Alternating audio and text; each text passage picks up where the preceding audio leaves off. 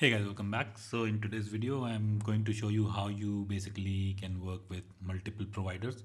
So the first question is, why do you want to work with multiple providers? And the reason can be different depending upon your use cases. So probably it is like you want to work with different kind of resources. Say suppose I'm working with two different providers, like one is AWS and other is, say for example, Kubernetes, right? So with using AWS provider, I probably want to orchestrate my infrastructure, and then using Kubernetes provider, I want to configure my pods and services, stuff like that, right? Similarly, there is another use case which I'm going to show you, is basically how to deploy resources in multiple regions using the same module, right? So that's another use case for using multiple providers. So let's get started with that. So in the last video, if you remember, we had created a module. So if I just show you an EC2 module, right? And it was a very simple EC2 instance definition. You can see I'm just creating an AWS EC2 instance, and I'm passing certain variables, right? Like subnet and instance size and instance AMI ID. And similarly, I was using that module in my main TF over here. So you can see I have a provider definition, and then I just created a module and told it the source, AMI ID and stuff like that, right? So this instance was created in US West 2 region because that's my provider definition, right? But what if using this module, I want to create an instance in US West as well as, say, US East, right? North Virginia. So let's see how we can do that. So I'll first modify my main TF. So we don't have to change anything in our provider module definition. That remains the same. It's the implementation where we are going to make the changes. So let's go into main.tf file, and we'll make use of something called aliases for provider, right? So I'll define an alias and I'll call it West, right? And I'll just come down, copy everything, paste it over here, and then this is my second provider definition for US East. So this would be US East 1, and the alias for this would be East. Right now, I want to do is copy this as well, right? Just come down, paste it. Oh, it's not copied somehow. Okay, strange. Anyway, let's copy this again and paste it. Okay, just change the identifier. So I'll call this as, say, East. Create instance East and create instance West, right? So I've defined, but there is a problem because we are defining certain variables like AMI ID. Instance size can be, because it can be available in both region, but the AMI ID which we have used in our variables.tf file will not be available in this particular region, East, right? This is because if you remember, we hard coded it for the West AMI, and similarly for the subnet ID, right? So now what we can do is, the generic way is to use data, but we have not covered data resource, so we'll not go there. But what I can do is save this, clear the screen, go into the variables.tf file, and I can modify my variable type, right? So what I can do something like type. So I can have a map type of variable, right? Where now what I can do, I can define it as a map. So this is my AMI for US West, right? And similarly, I can define an AMI for US East. I just need to go and find the AMI ID. So I'll just search for the AMI ID. I actually have it somewhere, so I'll just get it from there. Yeah, so this is the AMI ID for US East, and that's pretty much it. And for the subnet as well, we are going to do something similar.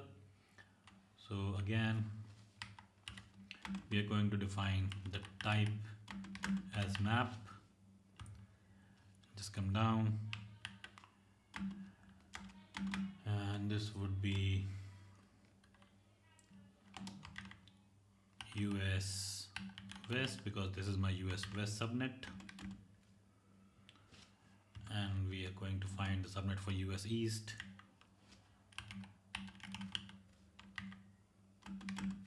And let me just get that subnet ID.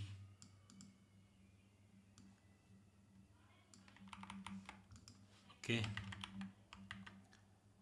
All right. Yeah. And that's it. All right. So yeah, that's pretty much it. Let's save this. And now we go back to our main.tf file again. And now we have to define the providers for each module which we are using, right? So how to explicitly, so we are going to do an explicit definition, and let's see how we do explicit provider definition. So we just go down here, define a provider block.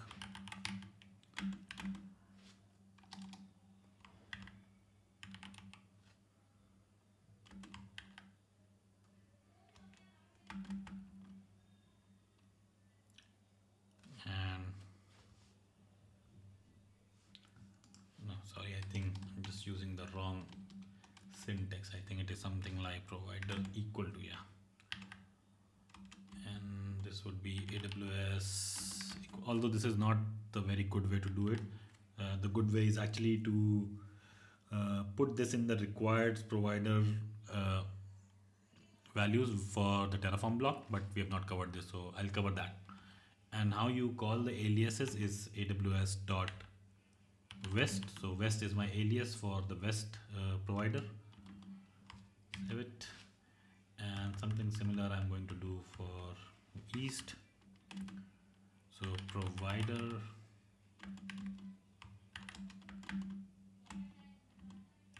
AWS dot east. All right, so that's all we had to do. Let's save this. I mean, if we would have done anything wrong, we'll figure out. So let's do Terraform init once, because we have a new module, right? So we have to do Terraform init. And let's do Terraform plan to see if we have made any errors. I know provider equals provider is not supported. Oh, yeah, right. It's not, my bad. So it's actually plural, providers and not provider. So you have to keep in mind, so because the error is not very clear, right? So you will not be able to figure out that easily.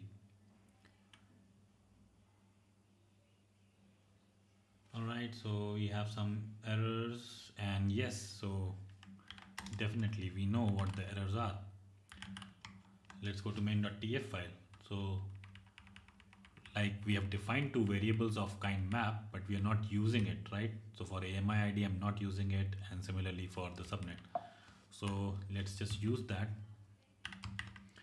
So for our west, it will be US-west, and something similar for subnet. So I'll just copy it and put it, right? And same thing we'll do for east.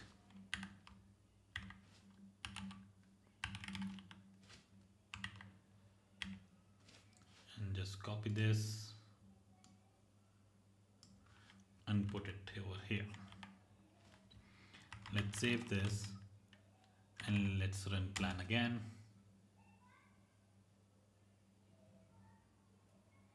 All right, so plan is successful. This is the warning, you can ignore it. This is the same warning which I was telling you. So you can see there is no explicit declaration for local provider. So the Terraform is assuming that you mean to pass a configuration for HCL HCOP. So this is just a warning we can ignore. Let's run Terraform apply, right? And let's go to our AWS console. This is in North Virginia, so we don't have any running instances over here right now. So we'll just wait.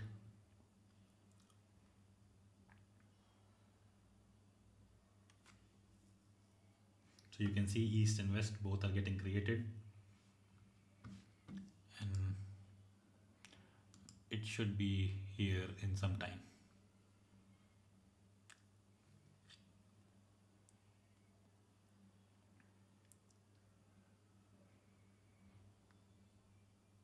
Some creation got complete. So you can see we have a running instance in US East, and let's go to US West.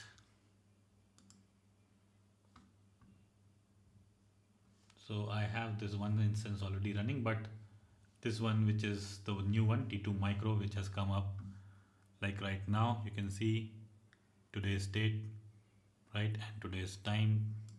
So this has come up just now, and this is the warning. Like I said, you can ignore the warning. This is actually asking us to follow some best practices which we are not doing. All right, so that's how you basically use multiple providers. That's how you work with multiple providers.